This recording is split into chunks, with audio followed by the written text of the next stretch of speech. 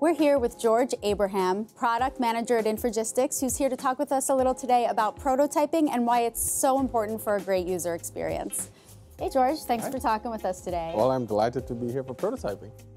Let's say you're a developer and you're tasked with building an app. With regards to the recent shift towards prototyping rather than wireframing, can you just talk a little bit about the difference between the two and how the design process is affected by that choice? Sure. Wireframing sounds nice and simple because they have the word wire in them. I don't know where it came from. Some people draw similarities with architectural blueprints, but software is very different from homes and buildings because, me personally, I have 30-odd years living in homes, so I pretty much can have some idea of how it would be in that particular floor plan. Software is so different. People create custom doors, custom ways to open those doors and all that stuff. So what we really need is a sort of an experience which the users can participate in.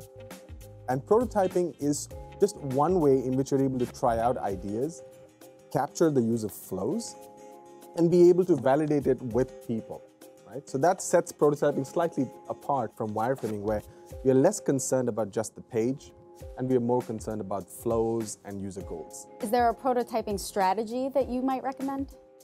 Yes, so prototyping has to be thought about as the cheapest way for you to try out ideas. And it really needs to be more than the end goal. So you're not trying to build a prototype, you're prototyping. What that means is that evaluation and design go hand in hand. In order to do prototypes well, you really need to start with stories of use. So in the real world, resources are finite. And time, for instance, is a finite resource. So as designers or developers, what we want to make sure is that, is this the right design? That is the question we want to answer first. In order to do that, you need to prioritize what kind of stories or experiences will people have with this particular application, and then just start from the top.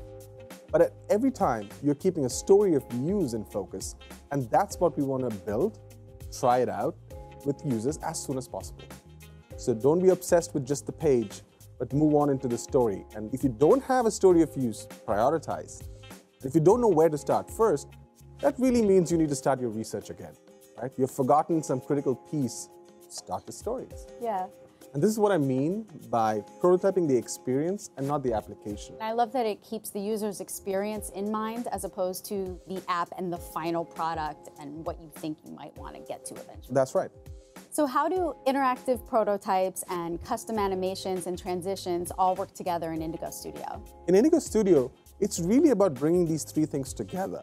It tries to do just enough in each of these three buckets. The first bucket being drawing UIs, the second bucket being able to add interactions or gestures. And animation is something like you clicked on something and the button moves to the right, or you close a panel and the panel slides to the left. And that kind of transitions helps user understand where they are, what just actually happened in the interaction, and it's not immediate. Sometimes you have to slow it down a little bit, right? And those kind of interaction aesthetics does add a little bit more delight into the application experience.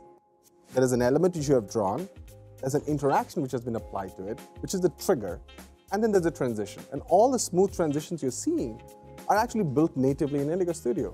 Can you talk about the relationship between storyboards, screens, and screen parts and how they can help in designing prototypes? The way we see it is storyboards represent the broadest story you want to tell. And what that means is that it's a mix of real-world scenes and UIs you have designed. And we want to be able to present them in context. And how that happens is that you can add both scenes to storyboards, like it's like a person sitting at a cafe, looking at the phone, or you can actually add your screen to the storyboard. So basically you see the storyboard is the biggest construct, and the screen becomes one part of it. And then screen part, as the name suggests, is part of the screen. And we designed that so that people can reuse bits and pieces of the screen in other places. So you as a company or as a team may have a design language, and there are UI elements you constantly reuse. They're customized to your organization. With screen part, you can basically create them, create your own custom library, and then just reuse them in projects. And the screen parts go inside screens. So there's a clear hierarchy between storyboards, screens and screen paths, and one goes inside the other, just like Russian doll. Like you mentioned, there are a lot of other design tools out there, and most have a wealth of toolbars and dialogues out there, usually like right in front of you all the time, but Indigo isn't like that. Why is that? We actually designed it such that when you are starting a design, we wanted to get out of your way as quickly as possible. Because the more toolbars and buttons we add, the more you have to think about, oh, why is that toolbar there? Maybe there is something important in there for me to look at. But that was not the goal for us. The goal for us is we want you to focus on the story and the interactions you want to actually create for that story. The need for toolbars comes when you want to do something, and we want to show and hide these toolbars whenever you need it. And we also try to minimize the need of dialogues and focus more on direct manipulation. You don't go through a dialogue to say that I want it to be resized along the X and along the Y, because you need to think about it as prototyping is good enough. It's not about precision, it's about speed. It's about speed and getting the idea across. And I can guarantee you, you can get stuff done in 25% of the time by focusing on the user story and answering your business needs and less about tool needs. Some prototypes can get very complex, so how can Indigo Studio's users manage that complexity? It connects back to the first thing we said, is that you need to prototype the experience of using the app and not the application itself. Right? So some of the complexity is resolved right at that point, where you're actually finding, okay, these are the stories I'm going to evaluate with users, and that's what I'm going to prototype first. On top of that, what we do in Indigo Studio is we have this concept of an interactions explorer. When you add an interaction, we kind of build a map of how the user would flow through this application. You can actually get a bird's eye view of how this application or the user would progress. The other advantage you get by using this interactions explorer concept is you know how many steps, literally, the user would have to take before they can reach their end goal. So how can developers find Indigo Studio?